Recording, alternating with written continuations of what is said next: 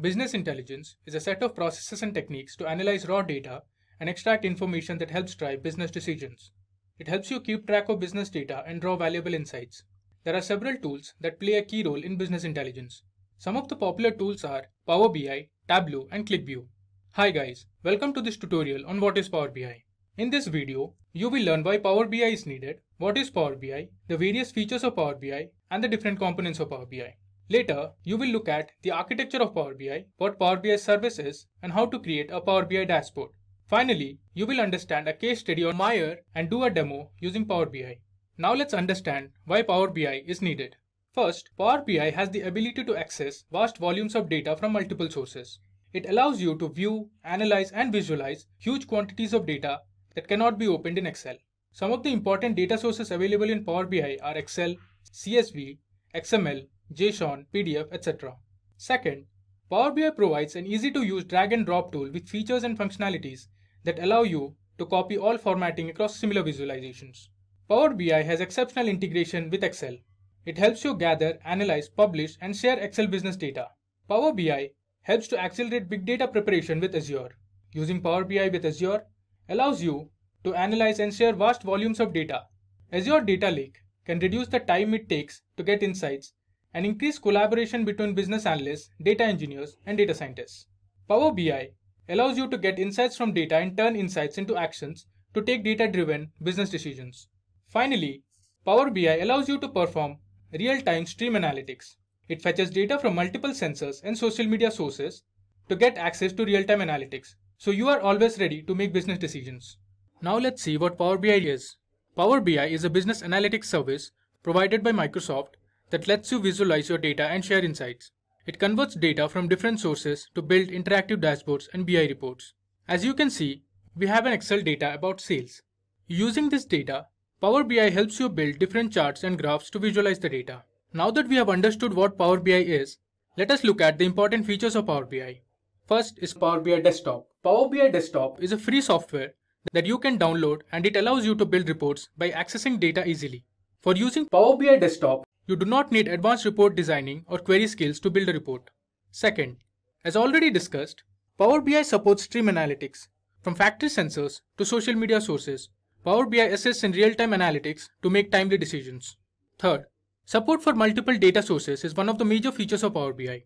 You can access various sources of data such as Excel, CSV, SQL Server, web files, etc. to create interactive visualizations. And finally, custom visualization. Custom visualization is another vital feature of Power BI. While dealing with complex data, Power BI's default standard might not be enough in some cases. In that case, you can access the custom library of visualization that meets your needs. Let us jump into discussing the various components of Power BI. As you can see, there are 6 major components of Power BI. Now let's discuss them one by one. First is Power Query. Power Query is the data transformation and mashup engine. It enables you to discover, connect, combine, and refine data sources to meet your analysis need. It can be downloaded as an add-in for Excel or can be used as part of Power BI Desktop. Second, we have Power Pivot. Power Pivot is a data modeling technology that lets you create data models. It also allows you to establish relationships and create calculations. It uses data analysis expression language or DAX to model simple and complex data. Third, we have Power View. Power View is a technology that is available in Excel, SharePoint, SQL Server, and Power BI. It lets you create interactive charts, graphs, maps, and other visuals that brings your data to life. Next, we have Power Map. Microsoft's Power Map for Excel and Power BI is a 3D data visualization tool that lets you map your data and plot more than 1 million rows of data visually on Bing Maps in 3D format from an Excel table or data model in Excel. Then we have Power BI Desktop. Power BI Desktop is a development tool for Power Query, Power Pivot, and Power View. With Power BI Desktop, you have everything under the same solution, and it is easier to develop BI and data analysis experience. Finally, we have Power Q&A. The Q&A feature in Power BI lets you explore your data in your own words. It is the fastest way to get an answer from your data using natural language. An example could be, what was the total sales last year? Once you have built your data model and deployed that into Power BI website, then you can ask questions and get answers easily. Now, Let's see what Power BI Service is. Power BI Service is the software as a service part of Power BI. It is also referred as Power BI Online. To access Power BI Service, you need to log into app.powerbi.com. Now let me show you that. I'll go to Google, I'll open a new tab and search for app.powerbi.com. It's loading. But this is how the homepage of Power BI Service looks like. I've created some dashboards on it. First, you need to log into app.powerbi service. You can see I'm logged in. Now under my workspace, if I go to dashboard, here I've created a finance dashboard. You can see the different charts and graphs I've prepared and pinned it to the dashboard. So Power BI service allows you to connect to your data, create reports and dashboards, and you can also ask questions to your data. Now as you can see in this dashboard, we have created some charts and graphs. So this is a tree map. There's a pie chart, there's a bar graph. Below you can see there are line charts and donut charts. It tells you the total sales that were made, the total number of units sold, the sales by product, sales by country, sales by segment, and lots more. One of the key features of Power BI is creating dashboards from multiple reports and datasets. Power BI dashboard is a single page visualization to tell a story.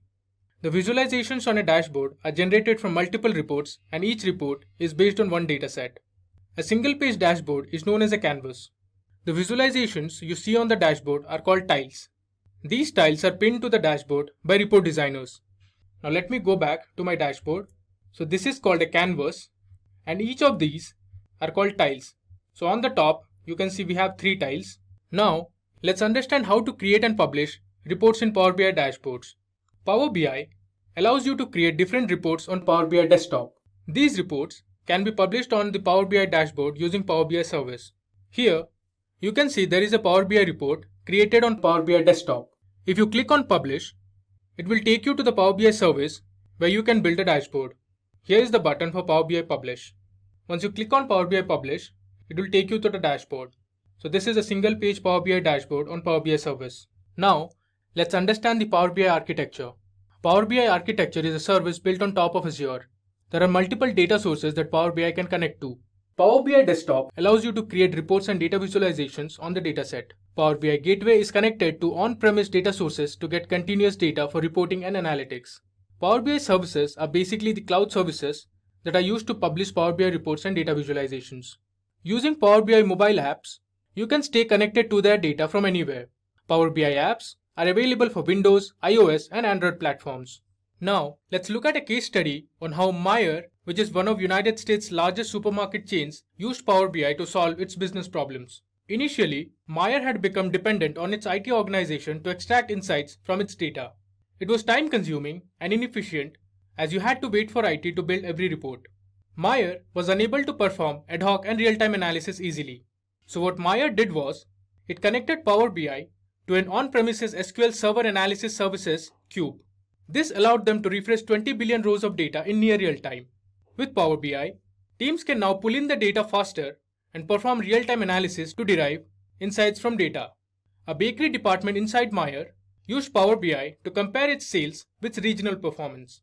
They analyzed where Meijer was behind the regional trends, focused on the problem and created a solution. With Power BI, they can now drill down into hourly sales and send out a sales flash to 800 Meijer business leaders. So Power BI enabled them to standardize data sources and empower store directors and team leaders to develop and track their data to ensure what they can improve.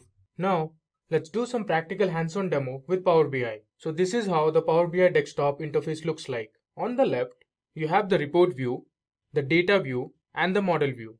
The report view is where you visualize your data with different charts and graphs to build reports. The data view allows you to view the whole data, while the model view is where you check if there are any relationship between the tables.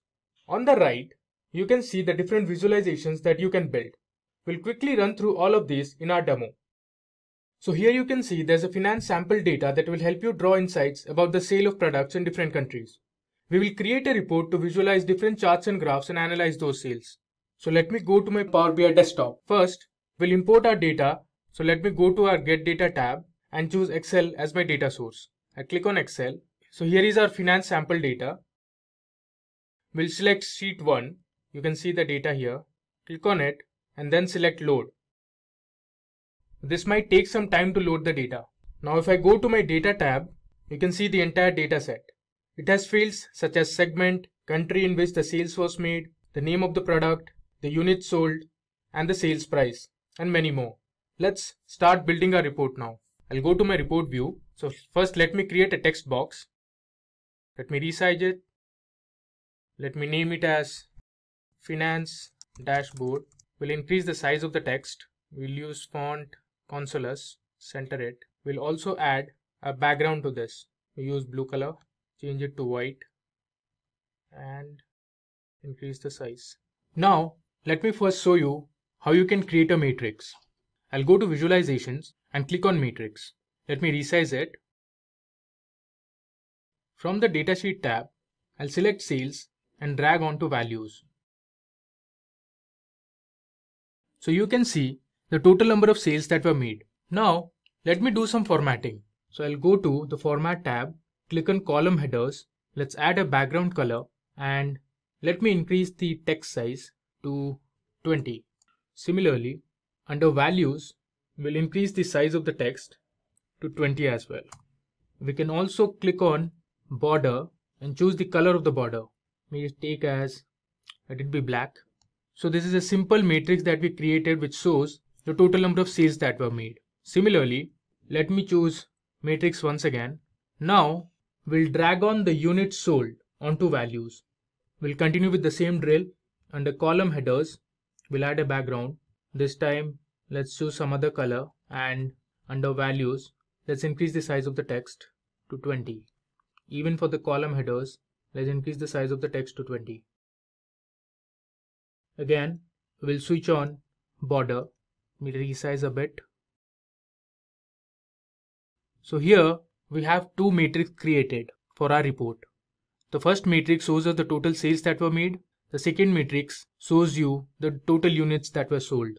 Now let's move ahead and create a simple bar chart.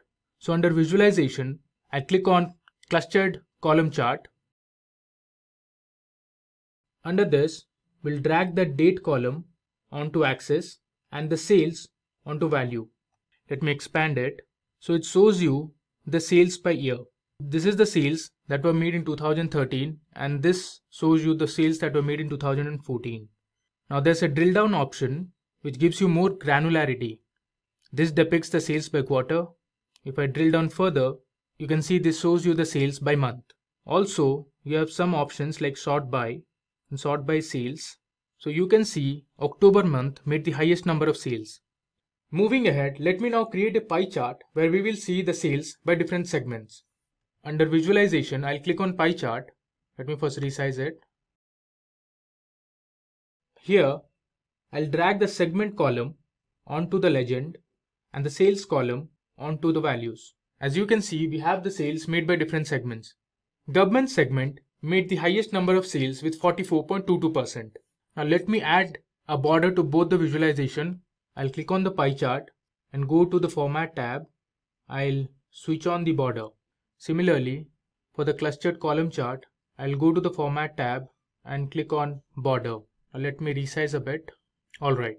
Next, we'll create a very simple table that will depict the total sales made by each product. So under Visualizations, I click on Table. Let me bring this below. So from the data sheet, I'll first drag product onto values. You can see the different products, and then sales just below it. So this depicts the total sales that were made by each product, and finally it displays the total value of the sales that were made. This is same as the one shown here. Now let's do some formatting.